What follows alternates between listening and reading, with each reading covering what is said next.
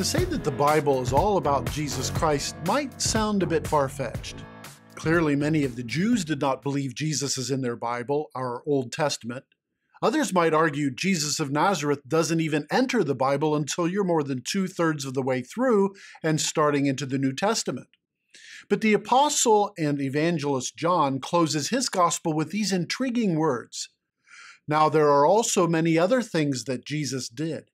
Were every one of them to be written, I suppose that the whole world could not contain the books that would be written. The four Gospels are merely digests of Jesus' words and works. A more comprehensive writing would dwarf even the Old Testament scriptures. Jesus also said something important to his disciples when he appeared among them in the upper room the night after he rose from the dead. These are my words that I spoke to you while I was still with you, that everything written about me in the law of Moses and the prophets and the Psalms must be fulfilled. The law of Moses, the prophets, and the Psalms is the way Jesus referred to their scriptures in Jesus' day, what we call the Old Testament. So what was written about Jesus in the books of the Old Testament? In the rest of this session and the next 3, we're going to work our way through those 39 books, looking for the things written about Jesus there. We'll start with the first 5 books of the Bible, Genesis through Deuteronomy. To the Jew of Jesus' day and before, these 5 books of Moses were the most important part of the Old Testament. The book of Genesis gets its name from the Greek title for this book, which means birth or genealogy. In Genesis, Moses sets out a series of births or beginnings from creation itself to the start of sin, to humanity's restart after Noah's flood, to the beginning of a chosen nation. Let's start with creation. Genesis begins with the famous words, "In the beginning God created the heavens and the earth. The earth was without form and void, and darkness was over the face of the deep, and the Spirit of God was hovering over the face of the waters." If you look closely, you'll notice the first and third persons of the Trinity in this account. God the Father created the heavens and the earth, and the Spirit of God was hovering over the face of the waters. But where is the second person, the Son of God? In 2 places, St. Paul wrote about Jesus' role in creation. Yet for us there is one God the Father, from whom are all things and of whom we exist, and the Lord Jesus Christ, through whom are all things, and through whom we exist. For by him, the Son of God, all things were created in heaven and on earth, visible and invisible, whether thrones or dominions or rulers or authorities. All things were created through him and for him. And he is before all things, and in him all things hold together. So everything is made through the Son of God and for him. So where is the Son of God in the creation account in Genesis 1? The Apostle John gives us a clue in the first verses of his gospel. In the beginning was the Word, and the Word was with God, and the Word was God. He was in the beginning with God. All things were made through him, and without him was not anything made that was made. In him was life, and the life was the light of men. John mirrors the opening language of Genesis 1 to identify the Son of God as the Word. That goes right to Genesis 1 and the means through which God created everything. Over and over we read, "And God said," isn't that reminiscent of Jesus' public ministry in the Gospels? Over and over he simply speaks and a divine miracle occurs, whether healing the sick, driving out demons, stilling storms, or raising the dead. So right away in Genesis 1, the Son of God is right there, front and center, speaking the heavens and earth into existence and bringing form to every single thing by the power of his word. Where do we find him next in Genesis? In chapter 3, Moses describes the genesis of sin and how the serpent's cunning temptation enticed Adam and Eve's eating of the forbidden fruit, which shattered God's perfect world. Afterward, God met Adam, Eve, and the serpent in the garden. Turning to the serpent, he said, "I will put enmity between you and the woman, and between your offspring and her offspring. He shall bruise your head, and you shall bruise his heel." There, in a nutshell, is the entire gospel. The Son of God will become a human, enter his creation, and undo the damage which Satan had done through the first man and woman. A new history of mankind fallen mankind began. Adam and Eve were driven away from the beautiful Garden of Eden and learned the toilsome work of farming the ground to grow food for themselves and their family. They conceived a child and named him Cain. Eve became pregnant again and gave birth to Abel. These two sons set the stage for the relationship which would exist between believers and unbelievers throughout human history. When the boys grew up, both Cain and Abel brought sacrifices to God. Abel's sacrifice was accepted because his sacrifice was given in thanks for God's promise, which he trusted. Cain's sacrifice was rejected because he didn't believe. Cain became furious, not at himself for offering an unacceptable sacrifice, but at Abel for upstaging him and at God for rejecting him, even though God told him he would be accepted if he repented and did what was right. But Cain didn't listen to God. He struck Abel dead.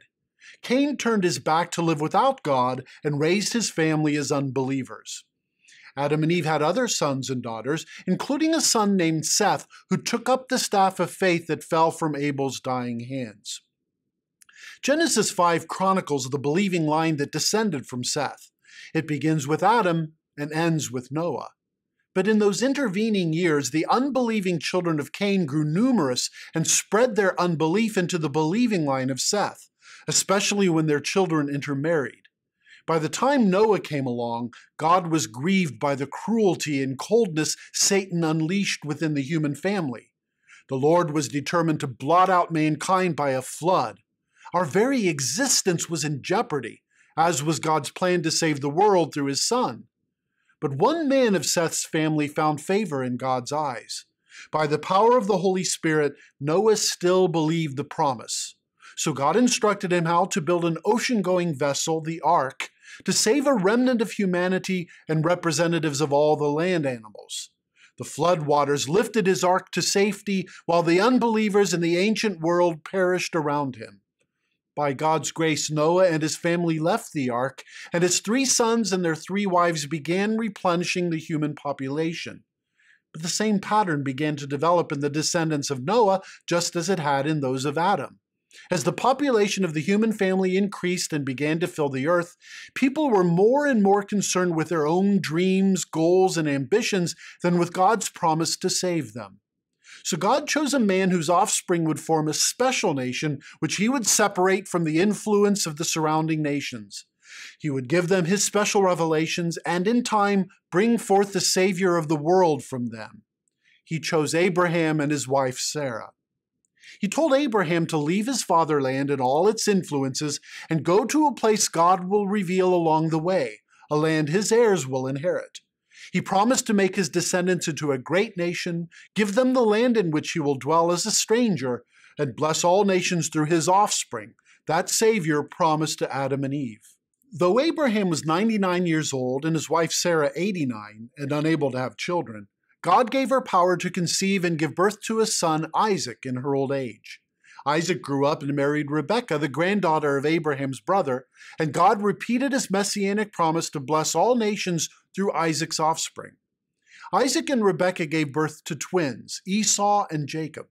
God chose Jacob, renamed him Israel, and promised in a dream that all nations will be blessed through his offspring, the promised Savior, Jesus Christ. Jacob married the 2 daughters of Rebekah's brother Laban and fathered 12 sons through them and their maidservants. These 12 sons became the fathers of the 12 tribes of Israel. Genesis closes with Jacob's family moving to Egypt to survive a horrible famine. Exodus picks up where Genesis left off. Jacob's descendants remain in Egypt, where they grow and multiply until the Egyptians come to fear and dread them and reduce them to slavery. 400 some years go by, and Israel cries out to God for deliverance. God raises up a member of the tribe of Levi to deliver them. This deliverer is born under an edict which Pharaoh enacts in an effort to weaken the power of his Israelite slaves and prevent them from rebelling against him at that time or in the future. He commands all male Hebrew babies to be thrown into the Nile River. Moses' mother places her baby in a basket which has been coated with pitch on the inside and outside to make it waterproof, then carefully placed in the reeds along the bank of the Nile. Pharaoh's own daughter spots and retrieves the basket and adopts Moses as her own child. After being nursed by his own mother until he is weaned, Moses is raised in Pharaoh's household. Moses doesn't tell us much about his Egyptian youth. We learn it, oddly enough, in the first sermon of the first Christian martyr, Stephen. He tells us, "And Moses was instructed in all the wisdom of the Egyptians, and he was mighty in his words and deeds." When he was 40, Moses killed an Egyptian to avenge an Israelite being wronged. Again, Stephen tells us Moses' motivation to do this. He supposed that his brothers would understand that God was giving them salvation by his hand, but they did not understand. When word of Moses' deeds comes to Pharaoh, Moses has to flee for his life into the land of Midian. He lives in exile as a shepherd there for 40 years, shepherding the flocks of his father-in-law Jethro. The nation of Israel is in a position much like the whole human race. They are enslaved by a mighty foe and have no possibility to free themselves, just as we are held enslaved by Satan, sin, death, and hell. Despite his education and mighty deeds, Moses is powerless to set Israel free. They will remain slaves forever unless God steps forward and sets them free by his mighty hand. And that is exactly what God does. He appears to Moses on Mount Sinai in a burning bush. Moses sees the bush burning in the distance, but can't understand why it isn't burning up, so he goes over to investigate. God calls out to him from the bush, "Moses, Moses." And he said, "Here I am." Then he said, "Do not come near. Take your sandals off your feet, for the place on which you are standing is holy ground." And he said, "I am the God of your father, the God of Abraham, the God of Isaac, and the God of Jacob." And Moses hid his face, for he was afraid to look at God. Two clues to who is speaking to Moses in the bush. First, angels cannot make the ground holy, only God can do that. Secondly, he answers Moses, "I am the God of your father, the God of Abraham, the God of Isaac, and the God of Jacob." This is none other than the Son of God, the Word, as the apostle and evangelist John would say. When Moses asked God's name to convince the Jews that God had sent him, the Lord answered, "I am who I am. Say this to the people of Israel, I am has sent me to you." It is no coincidence that during his earthly life, Jesus picked up this rather elusive, mysterious name I am and filled it out. I am the Good Shepherd. I am the way, the truth, and the life. I am the light of the world. Before Abraham was, I am. Appearing before Pharaoh, a proud and stubborn ruler, God works 10 mighty plagues through Moses, which finally compels Pharaoh to drive the Israelites out of his land. The 10th and final plague was Passover. At midnight, the angel of death passed through Egypt and killed all firstborn males. But God provided his people the Passover lamb. It was to be slaughtered and its blood painted onto the doorposts and lintel. When the angel of death saw a house marked with the blood of the Passover lamb, it passed over that house and spared the firstborn. Then the worshippers ate the Passover feast, the meat of which was the roasted Passover lamb. Each of these lambs symbolized the coming sacrifice, the perfect Passover lamb, Jesus Christ. At his Last Supper, when Jesus was celebrating Passover with his disciples, he instituted Holy Communion, giving us his very own body to eat and blood to drink, the ultimate Passover lamb. Marked by his blood, the angel of death will pass over us on Judgment Day and spare us from eternal death in hell. When Pharaoh's firstborn died, he drove Israel out, but later changed his mind and pursued the fleeing Israelites to where they were encamped by the Red Sea. God parted the waters, and the Israelites crossed through on dry land. When Pharaoh ordered his troops to pursue them into the sea, God brought the waters back over them, destroying one of the strongest armies on earth at the time. The rest of Exodus chronicles Israel's journey from the Red Sea to Mount Sinai, where God establishes his covenant with Israel centered in his 10 commandments. These commandments show God's standard for earning eternal life. We must be absolutely perfect as he is. It points ahead to the perfect Son of God, who will live a holy and blameless life on earth in our place. Since our sinful nature makes that kind of perfection unattainable for Israel and for us, God established a sacrificial system whereby the sins of Israel could be transferred to a designated victim, which was put to death to pay for their sins and satisfy God's wrath. Like the Passover lamb, each of the sacrifices God prescribed for Israel revealed a different facet or dimension of the sacrifice Jesus, the Lamb of God, would offer for us in his death on the cross. On Mount Sinai, God also gave Moses the design for the tent of meeting, the place where his glory will dwell among his people, sacrifices will be offered, and worship will be conducted. The book of Exodus closes with the construction of the tent of meeting and its furnishings, and the glory of the Lord filling the tabernacle. Moses' third book, Leviticus, is named for the tribe of Levi to which he and his brother Aaron belonged. God chose Aaron, his sons, and his direct descendants to be the priests of Israel, and the rest of Aaron's cousins, the Levites, to be their assistants. Aaron was named high priest. Leviticus instructed Aaron and his descendants on the rules governing the worship life of Israel, its sacrifices, festivals, and liturgical calendar. This information was given to Moses during the 40 days he was on Mount Sinai, receiving the 2 tablets on which God had written the 10 Commandments. One historical interlude is recorded in Leviticus, a tragedy that falls during the ordination week for Aaron and his 4 sons. His eldest 2, Nadab and Abihu, disobey God's direct instructions when offering incense and are immediately consumed by fire. God shows that he is holy, and we must not trifle with the means or gifts by which he makes us holy. A New Testament equivalent is Paul's warning about the wrong reception of Holy Communion in the church at Corinth. Whoever therefore eats the bread or drinks the cup of the Lord in an unworthy manner will be guilty concerning the body and blood of the Lord. Let a person examine himself then, and so eat of the bread and drink of the cup. For anyone who eats and drinks without discerning the body eats and drinks judgment on himself. That is why many of you are weak and ill, and some have died. But if we judged ourselves truly, we would not be judged. Likewise, we must not trifle with God's grace in Christ Jesus, thinking that by our own merits or innovations we can satisfy God apart from Jesus Christ. Leviticus can be a difficult book to read through, or should I say plow through, especially since the worship system of the Old Testament no longer is observed in the New Testament church. But 2 things can help you appreciate this book a little more. First, it falls in the middle at the very heart of the books of Moses, and that shows the importance of sacrifice and worship for the Old Testament people of God. Secondly, and more importantly, every sacrifice, festival, and ritual God established for his people in Leviticus pointed ahead to the sacrifice of our Savior Jesus Christ, which fulfilled God's righteous plan and won our complete and free forgiveness. Each kind of sacrifice we read about in Leviticus conveys one aspect of Jesus' sacrifice.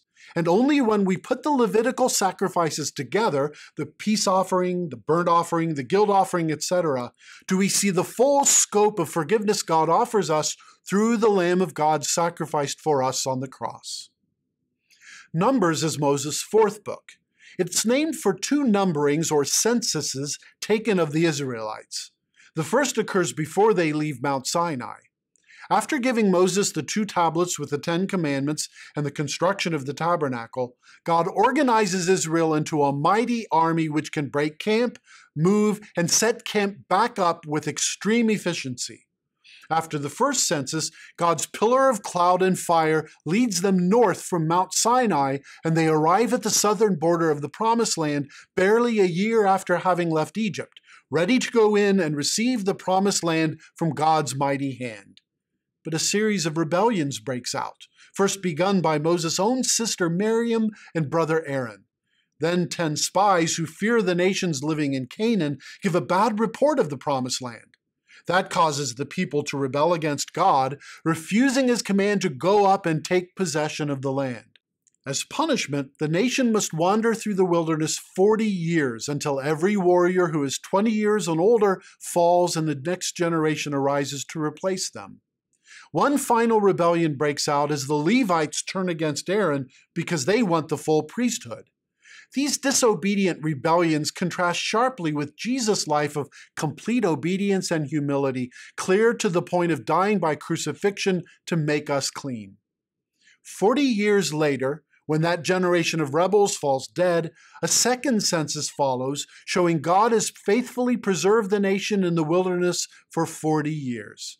As Numbers closes, Israel is camped out on the swollen banks of the Jordan River across from Jericho in the Promised Land.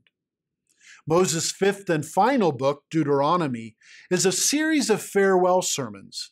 Moses preaches with a sense of urgency, knowing this is his last chance to reach Israel. Moses commands them to remember God's works in the past and commit themselves to God's gracious covenant in the future so they won't forsake the Lord their God when they settle in the Promised Land. The name Deuteronomy comes from the Greek translation of Moses' fifth book and means second law, because Moses recites the Ten Commandments to the children of those who had been brought out of Egypt. One of the most significant parts of Deuteronomy is Moses' promise about a future prophet God will raise up for the Israelites. The Lord your God will raise up for you a prophet like me from among you, from your brothers. It is to him you shall listen. Clearly, this messianic prophecy pointed straight to Jesus. Indeed, this book of Deuteronomy was precious to the Son of God, our Savior. In his temptation in the wilderness, Jesus drew his response to each of Satan's final three temptations from Deuteronomy. At the close of the book, Moses hands the reins over to Joshua, then climbs Mount Nebo, from which God shows him the promised land and where each tribe will live.